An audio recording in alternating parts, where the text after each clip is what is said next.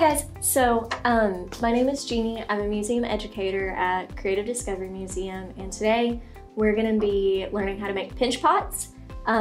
What you're really gonna need is I'm gonna be using clay, but you guys probably have Play-Doh at home. Really all you need for today is your thing that's moldable. So for me, I'm gonna use clay. You probably have Play-Doh.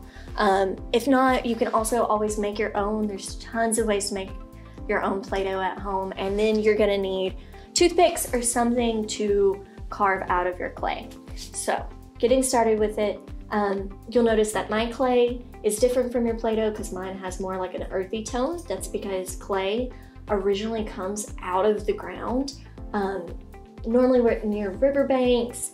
That being said, your Play-Doh, use your favorite color if you have it. Just keep you finding ways to make things fun at home. So you're gonna take your ball of Play-Doh or your clay and you're going to separate it into two tiny different balls. One side you're gonna set aside, and you can make two pinch pots if you want.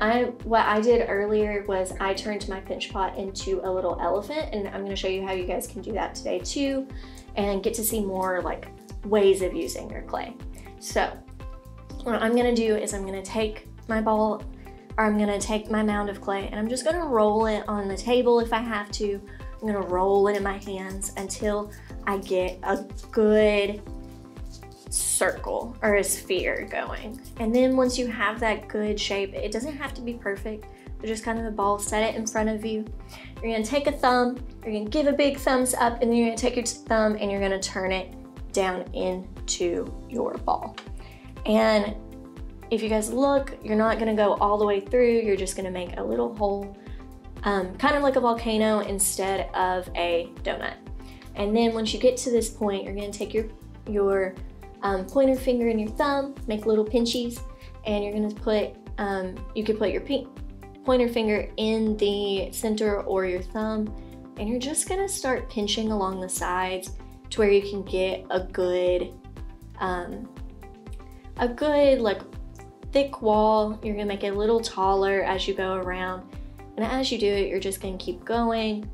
And if you want to turn yours into an animal, which is what I'm gonna do, you can take it and go up with it.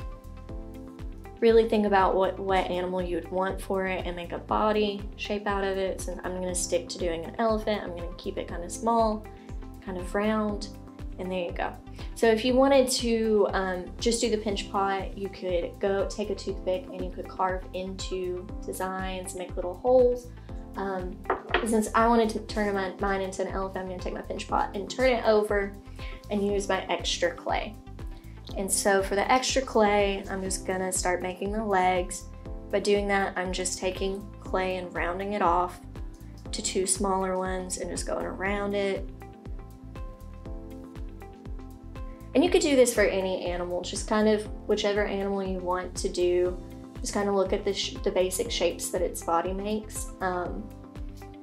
One thing about clay is sometimes if you don't, if it's not sticky enough or Play-Doh, you need to do what's called scoring, which is where you're gonna take a toothpick or whatever you can use. You can use like the end of a pin cap, whatever you need, and you're gonna make little scratch marks in it. This scratch mark is gonna make it stick and hold together a little bit more.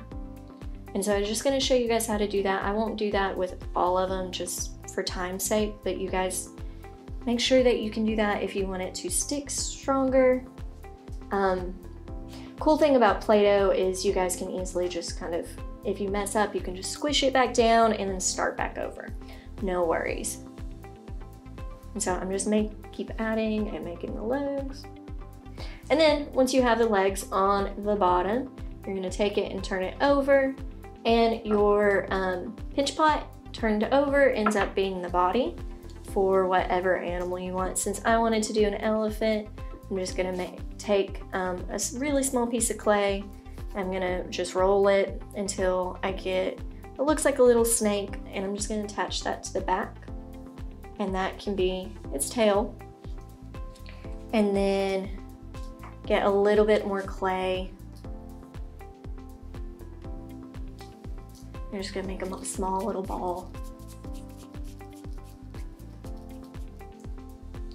It may be too small, but that's okay. Grab a little more clay. Cool thing is clay is really easy, or Play-Doh is really easy for adding and subtracting stuff. So you can just pinch stuff on or pinch stuff off, add stuff to it. So now I have the head going, and take a little bit more clay. And the ears are kind of shaped like a really wide triangle. So you're just gonna take and mold it in your hands. I'm sure you guys are awesome experts at Play-Doh, so I don't really not worry too much about that. I'm sure you guys could show me some stuff more than what I could. And take it and pinch it. And last but not least, so we know it's an elephant, you're gonna grab some more clay and you're gonna roll it in your hands so you get a snake-like shape. You're gonna take it and just kind of fold it along and attach it to the front. And voila, you get an elephant with a really long nose, but an elephant nonetheless. So, like I said, you guys could do any animal you wanted. I just wanted to do an elephant. That being said, I encourage you guys to take yours. If you're done, you can squish it back together and then start over and make a new animal. Easy peasy. Bye guys.